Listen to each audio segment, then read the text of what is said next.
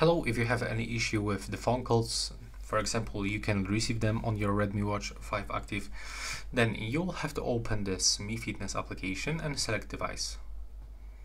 Now click on notifications and calls, select incoming calls, and now enable this optimize incoming call.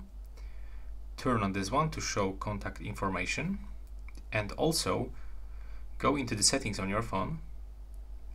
You will start from this screen, go for apps, open all apps and find phone application. Right now be sure that you enable notifications, like in my case, and also do the same with the Mi Fitness application.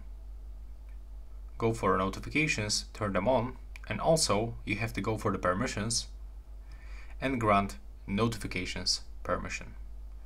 And this is actually everything, like all tips that I can give you. If it is still not working, try to perform reset of your watch or of your phone. Thanks for watching.